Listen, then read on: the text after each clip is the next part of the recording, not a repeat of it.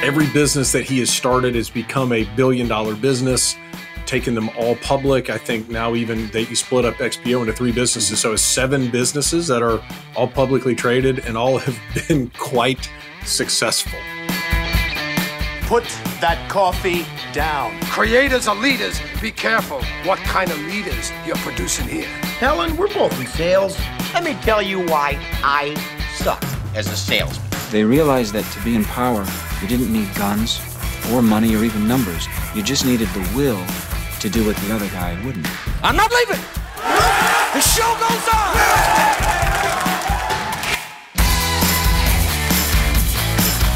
Well, hello there, friend. Welcome back to the Construction Leadership Podcast. I am your host, Bradley Hartmann.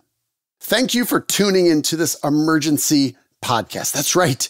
This is an emergency. This is why this is a little bit extra that you're going to get this week on the Construction Leadership Podcast, as I have joining me once again, my friend and business leader, Mr. Jon Vaughan. Now, this name sounds familiar. Jon joined us on episode 380, not that long ago, and episode 323 to talk about what we normally talk about in our chats going back and forth, which is leadership and management principles that come from the realm of sports. But no, not today. No.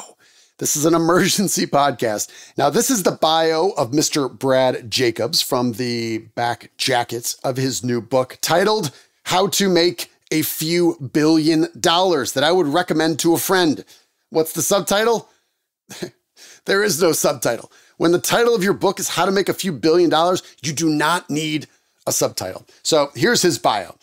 American entrepreneur Brad Jacobs has a unique track record as a Wall Street moneymaker. To date, he has founded 7 companies, all billion-dollar or multi-billion-dollar corporations, completed approximately 500 M&A transactions, that's mergers and acquisitions, 500, that's a lot, and raised $30 billion of debt and equity capital, including 3 IPOs. Jacobs began his career in 1979 at the age of 23 with his first startup, Amerex Oil Associates, followed by Hamilton Resources, both privately held. He's subsequently created 5 publicly traded companies, United Waste Systems, United Rentals, XPO, and XPO's 2 spinoffs, GXO Logistics and RXO, which we discuss. I know, it's a lot of letters. Jacobs grew XPO into a top 10 global logistics provider and the 7th best performing stock of the last decade in the Fortune 500. XPO stock became a 32 bagger. Initial investors in 2011 made more than 30 times their money. United Rentals was the 6th best performing Fortune 500 stock during the same period and is now more than a 100 bagger. All right, actually, this is really long. This goes on for a minute. You get the idea. This man knows how to make money. He has a plan. In fact, he put it down on paper and he's making it available to you with his book, How to Make a Few $Billion. Why do I care? I care because this man is coming to our industry. That's right. He announced, and we're going to play a few clips and why I'm talking about this with Mr. Jon Vaughan in this emergency podcast, because you need to know. I firmly believe that this man is going to disrupt our industry. Good? I don't know. Bad? Who knows? We're going to find out. But he's coming. He's got a playbook. I've read the book. I've listened to, I hate to even admit this on the air, probably like 9 hours. 9 hours of this guy talking. Every podcast that he put out since 2011, I've listened to. And I believe some of these highlights are important for you to know before Mr. Brad Jacobs arrives in our industry. So without further ado, please enjoy my conversation with Mr. Jon Vaughan talking about Mr. Brad Jacobs. As always, thank you for listening. Mr. Jon Vaughan, welcome back to the show. Always good to be with you, Bradley. So about a month ago, I said there's this guy, Brad Jacobs. He was on this podcast that got referred to me by a friend, if I could be so bold as to call him such a thing, Mr. Pat Clancy from William B. Morse Lumber Company in upstate New York. And I said, this is an emergency podcast. We need to do this immediately. You got to buy this book. I listened to, no, this isn't even a joke. I'm over prepared here. Like 8 different podcasts that he was on over the last 5 years. I'm like, we need to talk about this immediately. It's an emergency podcast. And here we are 5 weeks later getting together to talk about Brad Jacobs. However, I still think it is critical we know who this guy is and what he's attempting to do in our humble little industry. Yeah, it's pretty interesting. You sent me the first clip and I'd heard about him, but I was like, I really need to get deeper into this as well. And I did the same thing, bought the book, listened to the podcast, looked on YouTube for a couple interviews from him. Very interesting background. So started off as, I believe, an energy trader and then moved to the UK, did a brokerage company in the oil and gas space, came back to the States, did a waste management business, sold it to Waste Management at some point, did United Rentals, and then got into the logistics business, started a company, XPO, and now has broken out into 3 businesses. So every business that he has started has become a billion-dollar business, taken them all public. I think now even he split up XPO into 3 businesses. So it's 7 businesses that are all publicly traded and all have been quite successful. Yeah, and that's what caught my attention the most is somebody who has a track record of coming in as an outsider. He was like 22 or 23 when he got into, and this I believe is the early 80s, into oil brokerage, and then got into, I don't even know, whatever the hell the business is where you actually, quote unquote, take ownership of the oil commodity in barrels and then trade it that way. Then came back, started buying landfills and buying trucks. So was hauling waste, sold that to Waste Management. Then got into the equipment rental business. So United Waste and then United Rental. And he's a United guy. United guy. Yeah. That business was generating $1 billion. And they said within 4 years was like the market leader. So ultimately created 5 new businesses, all $1 billion businesses, spun off 2 of them. So there's 7. And even if you just kind of look at, by the way, I kind of had heard of XPO, but once you start looking around, looking for XPO, everywhere. It is everywhere. Yeah. Everywhere. So you'll see those. So XPO is LTL shipping, less than truckload. The GXO is all like warehouse management, which is obviously relevant. And then this RXO is kind of that automated brokerage of matching buyers and sellers, largely using digitization, which I have learned is a very hard word to say, John. So now he wants to roll out QXO, which is really targeting what space, John? The lumber and building material space we so fondly called LBM. So yeah, coming into the LBM space, talked about buying from wholesalers, selling to retailers. And so that's the place he wants to play and so wants to be $1 billion year 1, $5 billion year 3, and is excited to come into a space that he feels like he can transform to some degree. Yeah. So obviously with his track record, he has some friends in the Middle East. He has some friends around the world. He rolls in with a pocketbook full of a couple $1 billion in cash, and he wants to do a roll up. And he kind of noted there's 7,000 distribution companies in lumber building materials.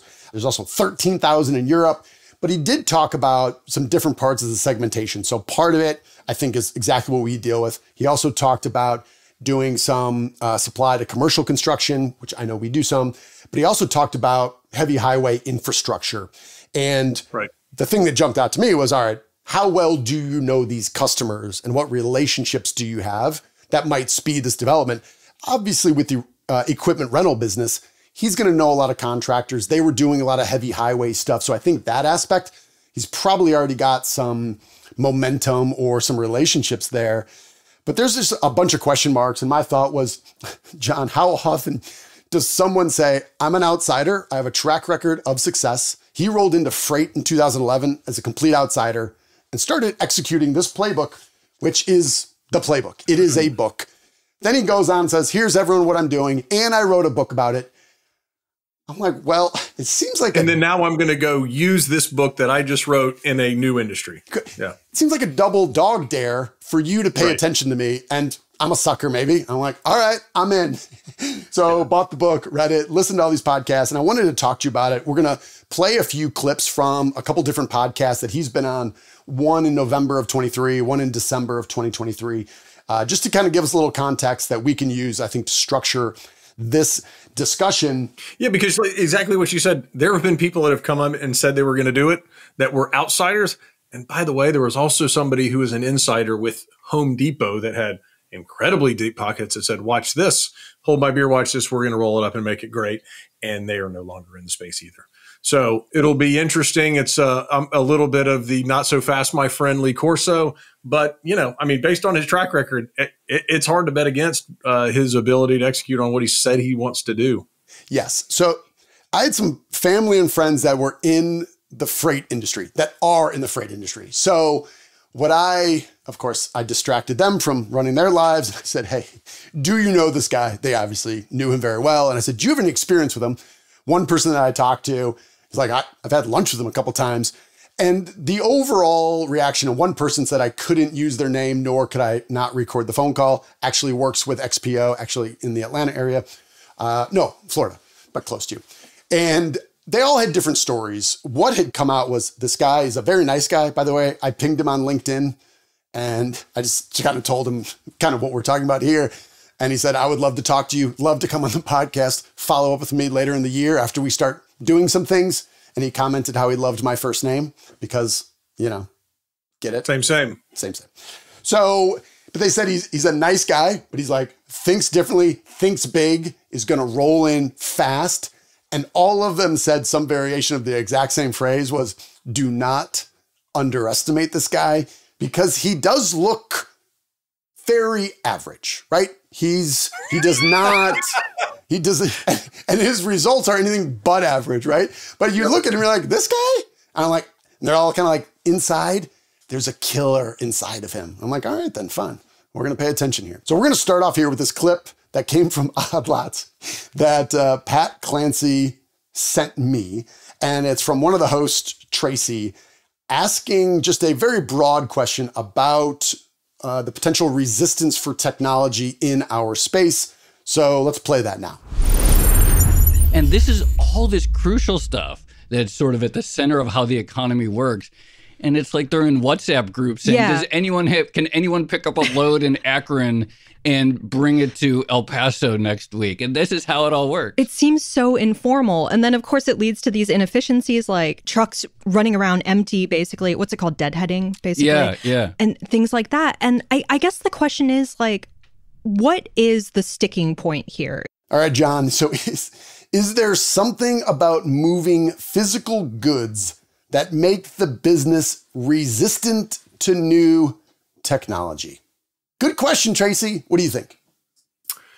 I think probably because of the people that are working within the industry, that they're in general probably more change resistant, in general less technologically advanced, and in general probably more resistant to change within the market.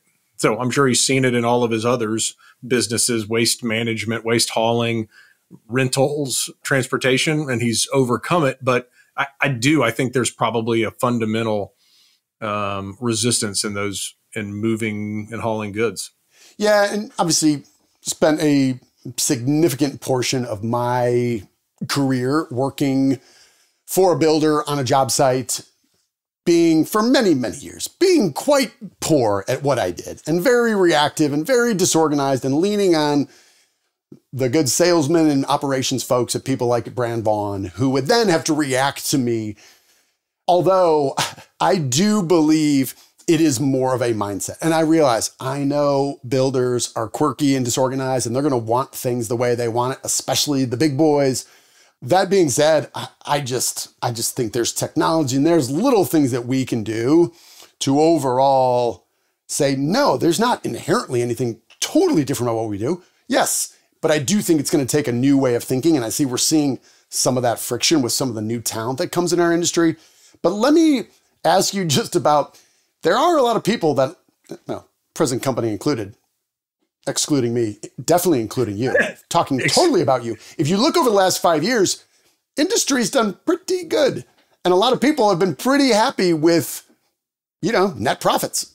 The return levels that have been created over the last several years makes you also more resistant to change. Because if, just for generalities, if you were making 4% net profit before COVID and you were able to move it to 8, and it will take extra effort to move it to 12 and a ton of effort to move it to 16, a lot of people are just going to look back and be like, yeah, I'll just make double what I used to make and not spend all of the money to get the technological changes, the headaches to get people to buy in and get onboarded, the backside on dealing with customers. It's like, I'm just going to keep doing what I'm doing and make double what I ever used to make. What's the return on effort rather than just making double what I've ever made? Yeah, no, I couldn't agree more. By the way, are the same way. They've made better margins than they ever have. You look at BFS, their stock trading right now at 20 times earnings. I mean, so there's not a whole lot of things where you're like, oh no, we've got to fundamentally change how we do the business to get the additional returns, because it's never been that good. Yeah, the number of people that are listening or people that work with other people who own these businesses, the number of people who can say, our family, this organization, we've been in business for 60, 70, 80, 100 plus years. If you look at the last 5 years of returns, the last 3 years, it has never been better. Those are the conditions, I think, from a logical point of view, to say, do we really need to radically overhaul everything? Until at the same time, but that's usually when disruptors come in, is when people get complacent and they feel like, oh, I've got the tiger by the tail. Who could ever come in? Because it's a capital intensive business. There's big barriers to entry. No, nobody's going to come and try to do that. And then somebody like Brad Jacobs comes in and invests a ton of money and looks long-term, big picture. Man, that could be disruptive. It could be a good time. Well, this is going to be a move that if you ever want to impress somebody at a dinner party like you do, Jon, you just roll out a little quote from your favorite physicist, Richard Feynman, as Brad Jacobs does in here. But there's a great quote that I scribbled a note down. It said, Feynman's quote was, "We are trying to prove ourselves wrong as quickly as possible because only in that way can we find progress." I often find myself a little bit frustrated, most recently with the last couple of years, as we've got, what do we have? We have several hundred now, but it's just scratching the surface of sales reps in our industry and their managers who are saying every month we should be doing a forward-looking forecast on revenue in terms of a pipeline, and we're willing to make that commitment in 30 minutes or less per month. I just feel like there's an awful lot of people, regardless of age, who are doing the opposite of what they're saying there. They're just trying to defend the status quo because they don't want to change. And I mean, I get it. Change is hard, but I think there's a lot of people in our industry who are leading teams or leading organizations from a behavioral standpoint who are fighting Feynman's quote there about the whole reason to have a hypothesis is to try to prove yourself wrong. And that's how we learn. Yeah. I mean, I'd agree with that. It's an old school industry with old school methods and old school building practices and old school sales practices. And it's worked, and people have been able to make incredible livings and incredible lives out of it, which is one of the most amazing parts about our industry. But at the same time, because of some of those things, it is a barrier to change, and that fail fast and then rebuild is just not a typical process. All right. So let's run the second clip. This is another clip from Odd Lots where they're talking about digitization. There's a lot going on in there. I really have to enunciate there. And he was talking about, well, he'll mention it. He entered the business in 2011. And again, this is where I was talking to a couple folks there. They're like, he came in 2011 and he said, prior to our call, he said, I've listened to the 2 podcasts that I sent him from the end of last year. And he said, you could take away the details about we're going to be investing in freight or in building materials. And he's like, the quotes and the speaking lines and the overall, the trends. He's like, what he was talking about in 2011 going into freight is essentially identical what he's talking about going into your business. So I thought that was interesting because it's one thing to say, hey, we're going to do this here. I'm like, what were people thinking, whatever that was, 13 years ago when he came in and had no connections whatsoever. And I think this quote kind of speaks to some of that and how he's going to approach it. But I'm not counting on that. I'm not building a business plan based on government largesse. That's nice, and it's an extra kicker, but that's not the guts of the business plan. You know, I mentioned in the beginning that one of the big eye-opening things as Tracy and I have learned more about these industries is how low tech communication is, and freight brokerages where it's still based on phone. I think we heard right. Maybe faxes still, or maybe in the last few years there's no more faxes. I'm not sure. These websites and WhatsApp groups that, super retro. In building supply distribution, when you talk about how low tech it still is, let's say Tracy works with some local provider of lumber or whatever she needs. Like, what is the process by which the current status quo, these goods are delivered to a regional distribution center or to her house? So a couple things there. Let's start with the beginning part of your question about truck brokerage. Truck brokerage is not as old fuddy-duddy as you may think. Okay. It's evolved quite a bit in the last 10 years. Now, in 2011, when I got into the truck brokerage business, it was just as you described. It wasn't low tech. It was no tech. It was 100% people talking on phones to each other in a very slowpoke way. We didn't have faxes. It was still email, but it was not very machine to machine. Fast forward to today. RXO, which was the truck brokerage spinoff of XPO that Drew Wilkerson runs. Yeah.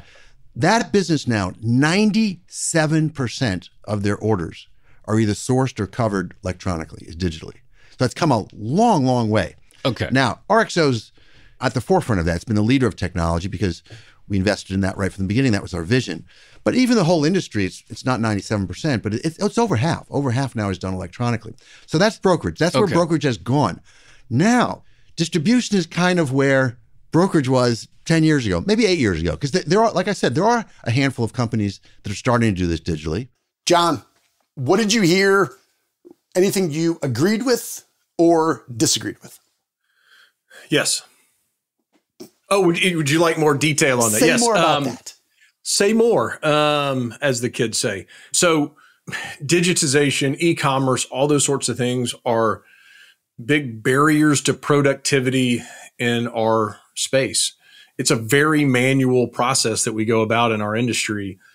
And I think digitization is an answer to that, whether it's through, peer-to-peer connections or being able to order it online. But the problem is a lot of that can't be solved by the LBM space. It's got to be through the building practices that national home builders especially go through, which is they got to get a field PO that gets created to a variable PO. Those get sent through. They got to make sure they get approved. They're sent in such a circle. Then they have to get us the approvals, get us the correct POs. It's not as simple as being like, oh, just enter it in online instead. There still is so many processes behind that create additional work for both the builder and for the dealer that creates some of that resistance to the digitization on that side. And a lot of the things that he talks about, whether it's inventory efficiency and optimization, route efficiency optimization, all these sorts of things, which are going to be great for our industry, that'll happen at some point. It has to not just come from that point in the supply chain. It's expectation setting, it's building practices, it's business practices that have to be congruent in the chain. And it's not just influencing this part of the supply chain. It's got to be all parts. Well, from a high enough perspective, if you're thinking about, say, XPO, less than truckload shipping, there's customers on one end who want things at a certain time, right? And then we have the stuff and we need to get it to them. From a high enough level, I'm sure I know there are differences in customer preferences and what they expect and how it's done. But from a high enough level, that's what we're doing in our industry as well. And I asked you the question, maybe I'll just ask it again. What percentage of dealers that you know have route optimization software, and what percentage use it to allow the magic of what Uber uses and Waze that says sometimes traffic, some things pile up, sometimes a longer route is faster. And here's why.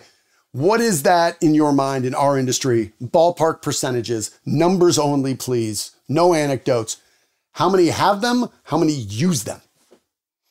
No anecdotes. Fail. I just looking for a number.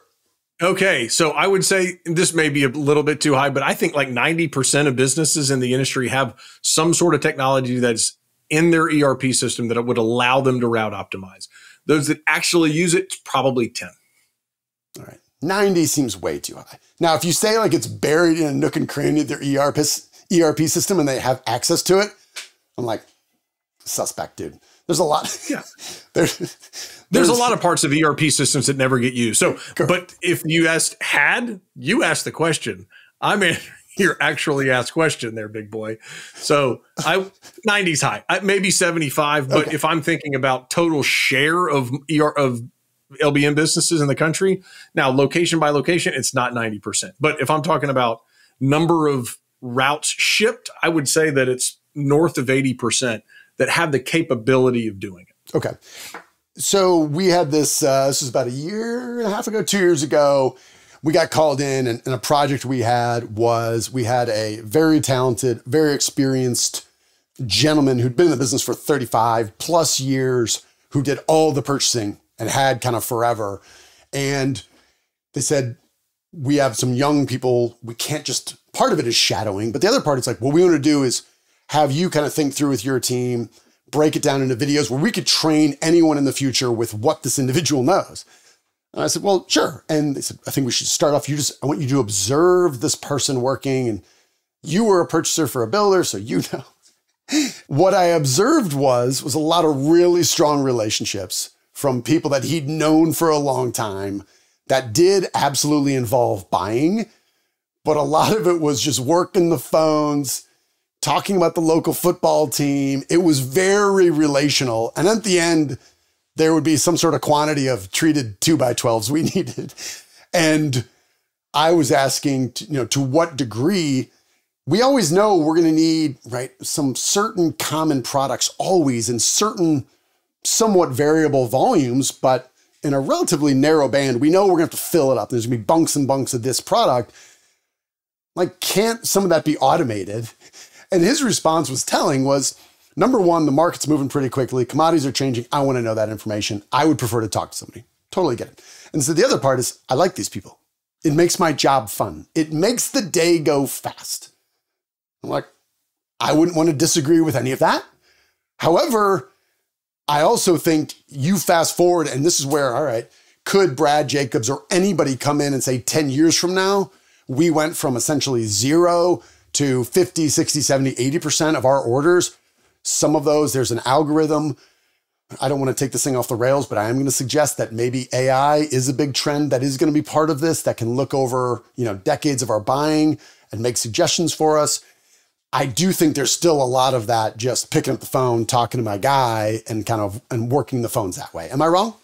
Am I wrong? No, you're not wrong. I think you hit on something there. There's going to be the ability to keep a lot of the relationships that are important and some of the knowledge about the product, the supply chain, all those sorts of things that are important. But just that on the phone talking about who should they trade Justin Fields or not? Should they draft Caleb Williams or not? Like, that stuff will stay to some extent, but it's going to be optimized out because of all of the terms that people in our industry hate: machine learning, AI, predictive analytics, automation, optimization, all those things. They're going to continue to happen around us and to us if we don't do it to them. So I think those that believe that technology is not going to be a part of that, and especially on the machine learning side, they're going to retire and then never get replaced, because the guy that he's talking to on the other side of the phone is all of a sudden not going to be there because they're not going to be doing that. So who are you going to talk to? It's going to be somebody else in the office. Then you're reducing productivity. You've got to build in productivity gains. And I think that's such a big piece of what Brad Jacobs talks about within that is, it's not getting rid of people. It's having uber talented people who are uber focused and are really good at what they do. They still have good cultures, but they're going to drive productivity and efficiency through what they do. Yeah. And this gentleman that was there, and I don't want to come across as someone who's young, who's making fun of an old guy who's been around forever and isn't productive now, super knowledgeable. The question I always have is, what if we just had 10% of that time, an hour or two a day, that he could apply his wisdom and experience and expertise to another aspect of the business? And I think in all of our businesses, there are more opportunities to improve than we can even, write down. What if we were able to free him up to focus on that? And I think we're just going to see that kind of at an exponential scale, which I also think would also make it easier to attract more talent from other industries. Like, how many people you know who kind of fell into this from another industry? We're like, I kind of love it here. These people are great. Yeah. I see lots of opportunity everywhere. But it's still like the idea that you would find someone from trucking or work at Goldman Sachs or, you know, was working for Texas Instruments.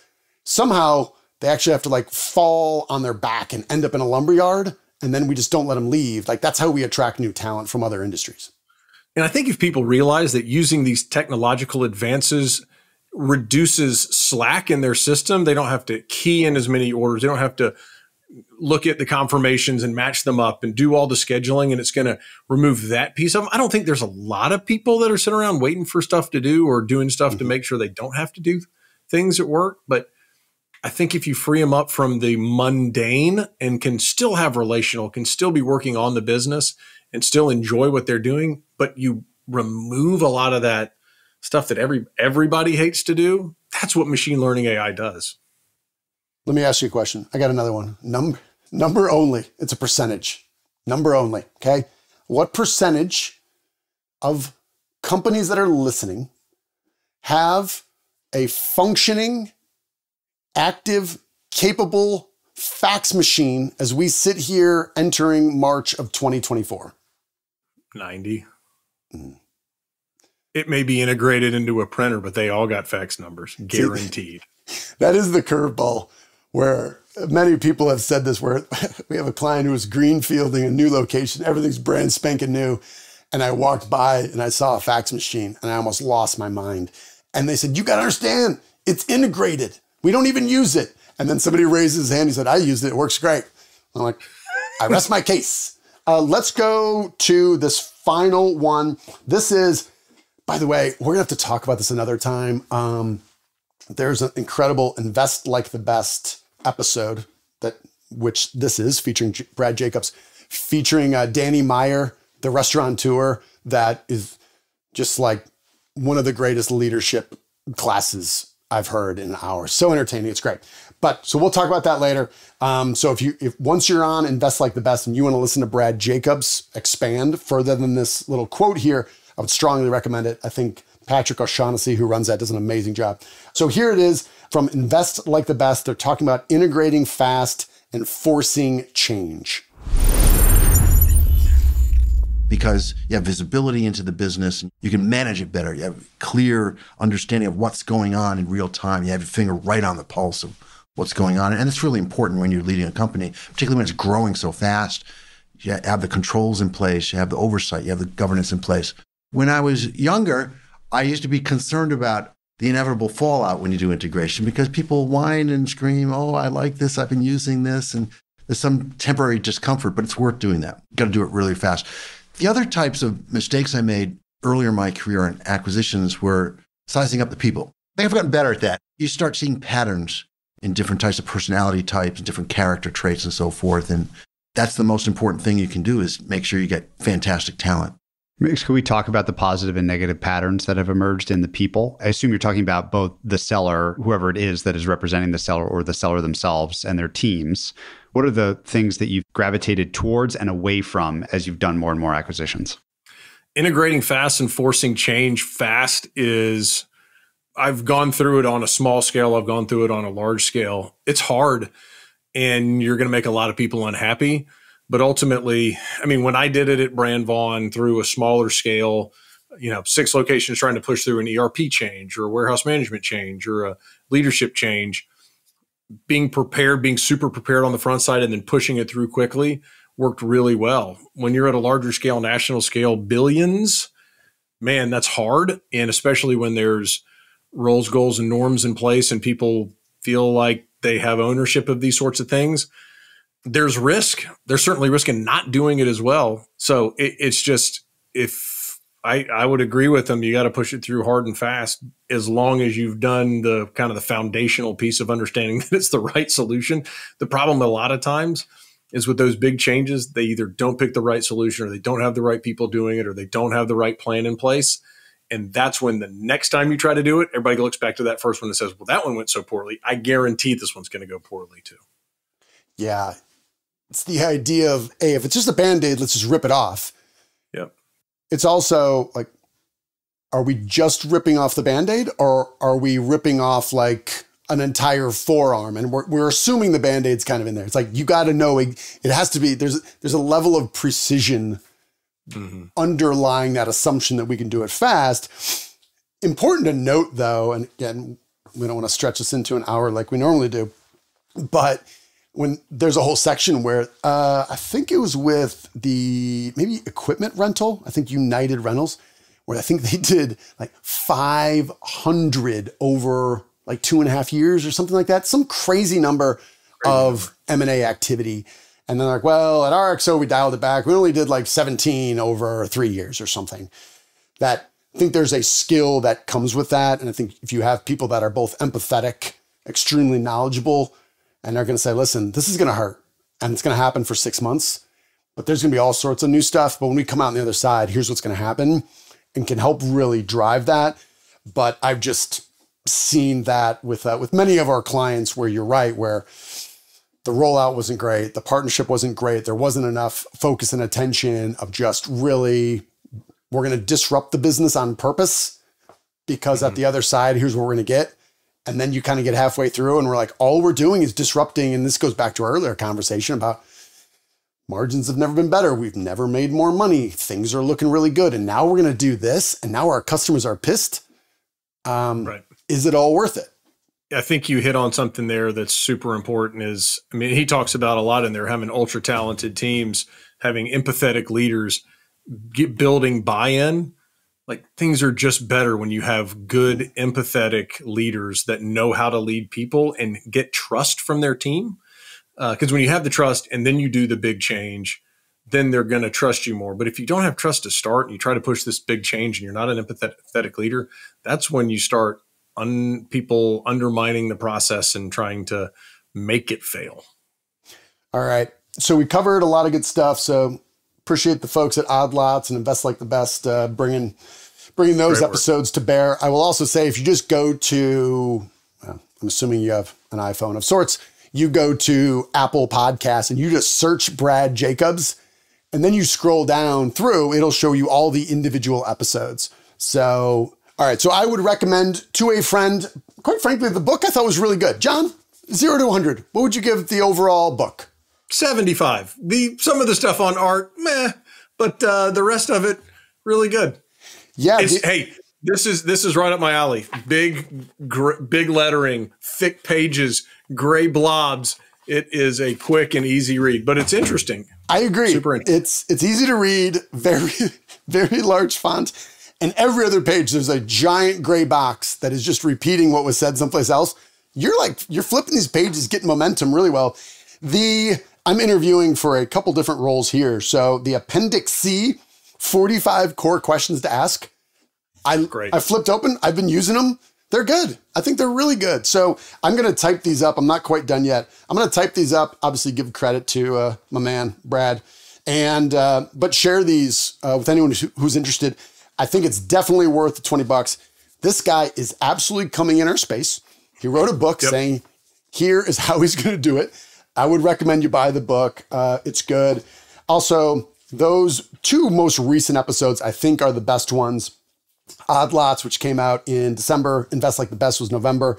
I would recommend you revisit those. So his claim, his commitment, what he's telling his investors. So what he did also, he went and bought the SilverSun Technologies, which is a publicly traded company who was trading at $1 a share or something, and basically said, appreciate you guys already going public. You're not good at what you do. We're going to pay you some money to go away. We are then going to change this company name to QXO, and we're then going to put a couple $2 billion of cash in it, and we're going to go on a shopping spree. That is going to be happening, my guess is, soon-ish. This was all announced kind of at the very beginning of the year. So his claim was that by the end of their first year, so kind of a sliding scale and when we're going to start that, they expect to do at least $1 billion in revenue and do $5 billion within years 2 to 3. So let's fast forward. Let's say 3 years, Jon. So that would be February 28th, 2025, 26th, 27th, right? We get back 2027 and we say, all right, how did Brad Jacobs do? Did he sell within the first 3 years $5 billion? What do you think the probability of success is based on what you know today? I'm not betting against him going out and buying enough business that he can hit 5 billion. So I'm going to give him 60-40 that he can do it, because you still got to get people being willing to sell. And that can be challenging, speaking from personal experience. So yeah, I mean, I think that he's got the chops to be able to do it. So I'm going to give him 60-40. We're going to be sitting here 3 years from now during IBS when it's at Las Vegas and you and I are again sitting at home and say, man, can't believe he got to 5.2. Yeah. I'm totally biased at this point. You drank the Kool-Aid. I drank all the Kool-Aid. I went and started drinking the Kool-Aid on a podcast he put out in 2014. I like his style. Again, way too much information, but I would say 75-25. To your point, if you have enough money, you can just go buy businesses to get to 5 billion. And especially if you're kind of rolling in Europe, which of that I know nothing, right?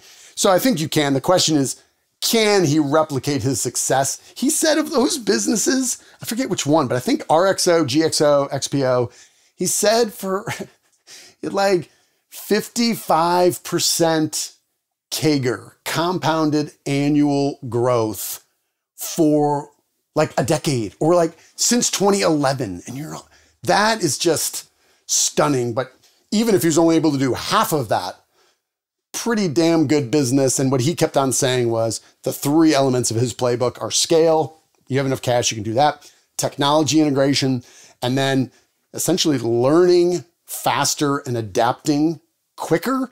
Those are like the 3 elements. And it's going to be really interesting. So Jon, I appreciate you making time. You're my go-to here. I made you listen to a bunch of podcasts about this random guy and made you really enjoyed it. I've got some time, which is fun to be able to read and listen to podcasts and watch YouTube videos, but it was really intriguing. I'm be interested to see how it goes. All right. Thank you, sir. All right then, friend, how did that go? Hopefully you enjoyed my conversation with Mr. Jon Vaughan. He always brings some clarity and levity to the situation and my thinking. Nonetheless, when there's someone like this who is going to come in our industry, no matter how you think it might impact you, if at all, the fact that he took the time to dump everything out of his head to say, this is how I've done it in the past, and this is how I'm going to do it here.